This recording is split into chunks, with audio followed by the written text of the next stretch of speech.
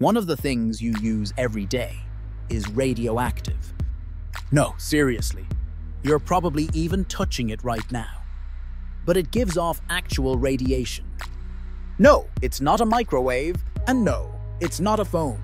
Good guess though. Can you guess what it is? I'll wait. Go ahead and drop your answer in the comments. I'll even give you a clue. It is natural. It's sweet. It can even be eaten. Any guesses? It's a banana. Yup, bananas have potassium-40, a naturally radioactive isotope. They're harmless unless you somehow eat 700 in one sitting. But yeah, your fruit bowl is basically a nuclear reactor. Scientists even use a real thing called the banana equivalent dose.